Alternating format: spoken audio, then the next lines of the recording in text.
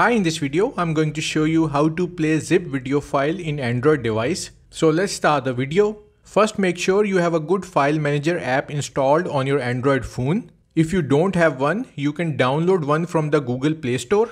Type in File Manager Plus in the Google Play Store search. It's the best zip file opener for Android. So click on Install.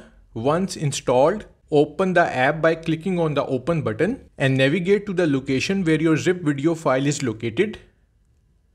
It's in the downloads folder, so click on it. So this is our zip video file. Tap on it.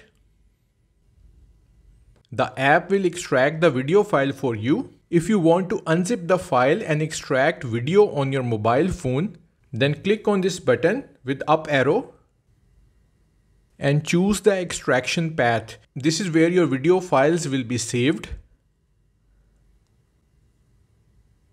So you can play the video file without using the File Manager Plus app. So that's how to play video file in Android. Thanks for watching and don't forget to hit the like button and do subscribe to my channel for more updates.